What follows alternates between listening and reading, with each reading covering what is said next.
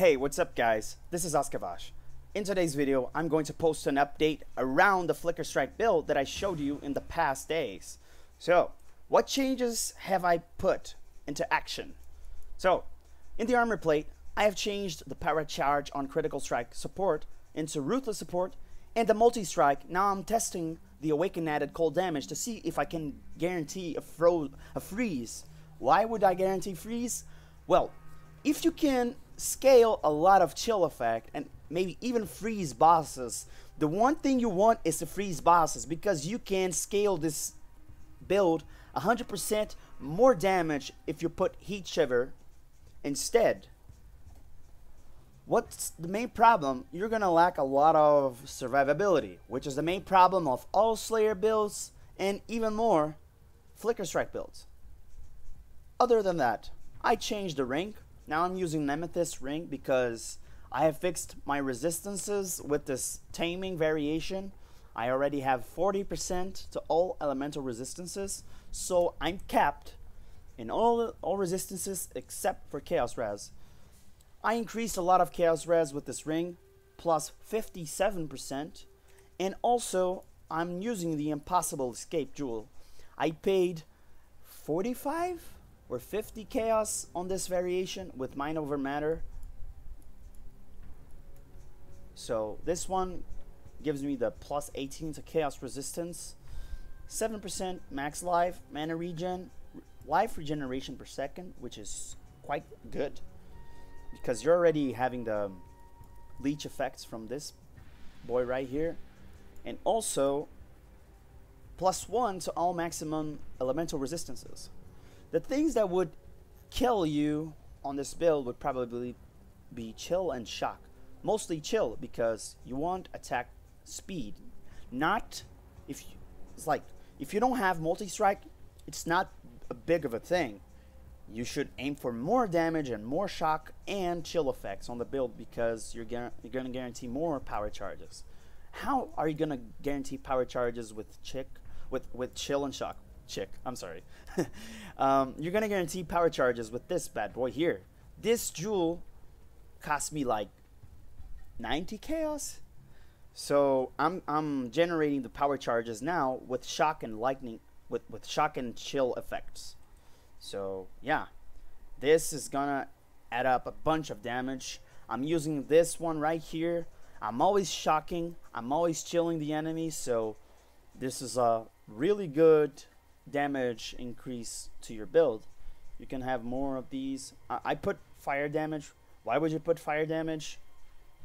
Because, you know, I just put it because I'm using Infernal cry, so I can stack up a little bit of fire damage, just, you know, just to spread out the damage I'm dealing, because of cycling damage reductions. If you get like a mob that resists chill and shock, so yep, you can deal fire damage if you want. And if the mob resists elemental damage, you're gonna spread the damage between. I didn't change to the sword. I bought this Oscarm with plus 1 to maximum frenzy charges and the minimum of chaos resistance reduction that I could. So this one cost me 1 divine. What else? Oh yeah, I changed the mark thing. This thing here increases a lot of the damage. It's like 9% more damage if you have this. But I didn't want to put this because it's a huge way until this spot right here. I'm not thinking about going this way anymore to get this plus 1 to max frenzy charges. What I am actually thinking is getting suppression. Maybe this way, plus life, and this way after I get more levels and get the spell suppression chance is lucky. So you roll it twice and increase the overall survivability. The anointment that I put, I added this smashing strikes one, so that I can generate endurance charges without running enduring cry. Because one of the things that are really difficult in the game is endurance charge generation mechanics. Like, the closest one would be this, but, you know, this won't be compensating at all for me. I mean, you're always getting hit because I'm just stacking armor, not evasion rating, but the problem is the stationary thing.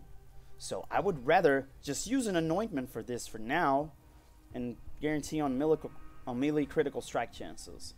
And, well, I'm using these 2 armor flasks, so you won't struggle that lot while you're facing regular monsters. Only if you're facing like a strong rare or a strong unique. So if you're facing a unique and a rare, they're gonna get marked. So you're generating more power charges, you're critting more, you're generating more endurance charges, and then there's the 2 frenzy charge generation nodes that I have, which is the sword mastery and the smart mastery right here. So yeah, I'm having a little bit more damage, even though, because I'm gaining attack speed and movement speed, which is not bad at all for the build anyway. So yeah, this is the quick update, or not so quick update. I'm still using this. I'm not thinking of getting rid of this because it's a lot of evasion and armor that I'm getting here. Maybe if I get more, I can go this way because, you know, spell suppression and a lot of multipliers here. So how am I gonna do that? Maybe throwing some catalysts, and then again get rid of these elemental things, but not these. Oh man, there's a chance to deal double damage. The Lethal Pride is just too good for the build because I have 5% chance to deal double damage here, 5% strength, which increases the accuracy rating because of the helm, and then 5% here, 5% here. There's increased melee damage. So yeah, if you find better variations that can scale even more, well, congratulations. So yeah, you can increase the reservation efficiency. Oh yeah, by the way, I did put enlightened support because the problem I was having in that video where I killed, was it Exarch?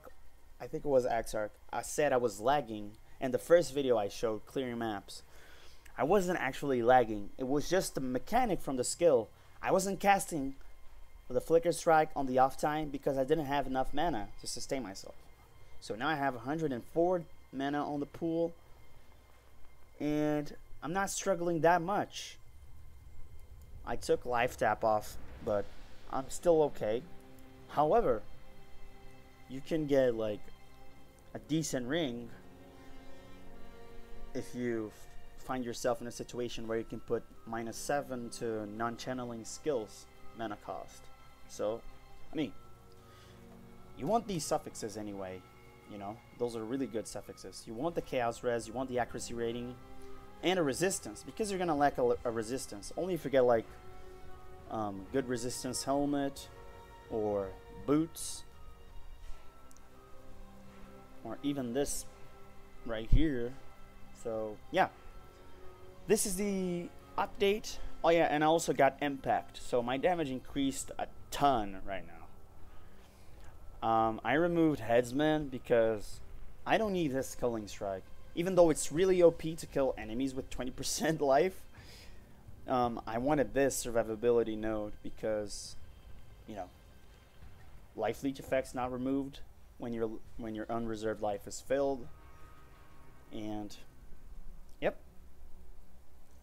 so you have this Culling Strike to mitigate the need of a Culling Strike, or you can put Ancestral Protectors with Culling Strike.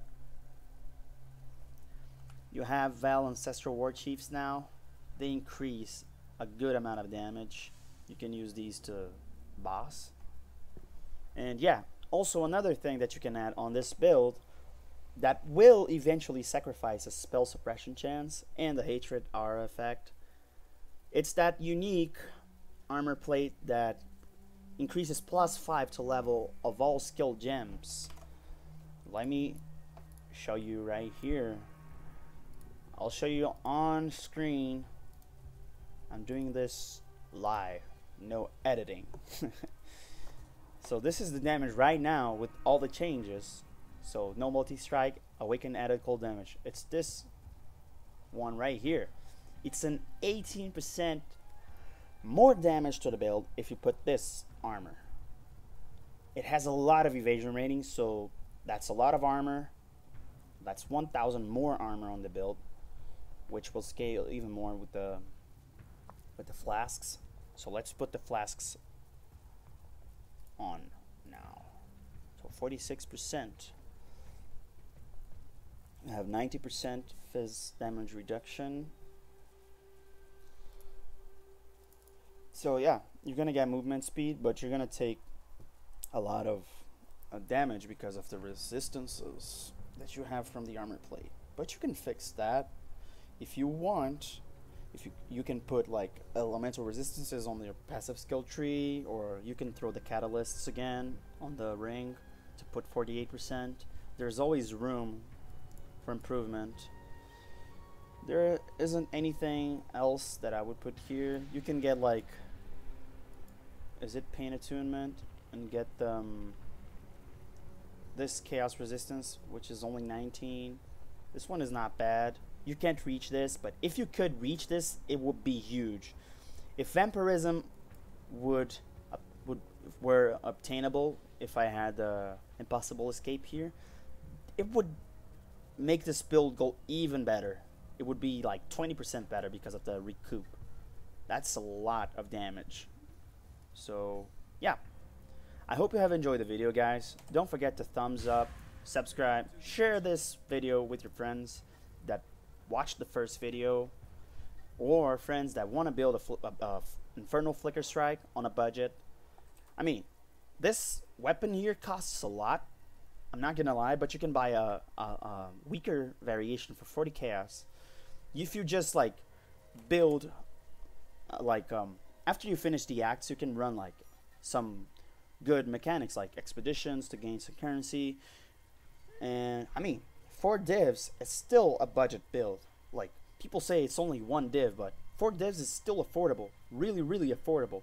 And everything that I put here is just more damage stuff, so there's not much of a difference from what I had before. And also, you can increase the overall survivability if you get more jewel sockets. If I get this jewel socket right here, and get another jewel socket anywhere around like here or here, and put the champion notable that makes you have like, what's that, fortification. If you have fortification, well, voila, you're tanky AF, and you're gonna be able to clear higher level content, which is pretty decent.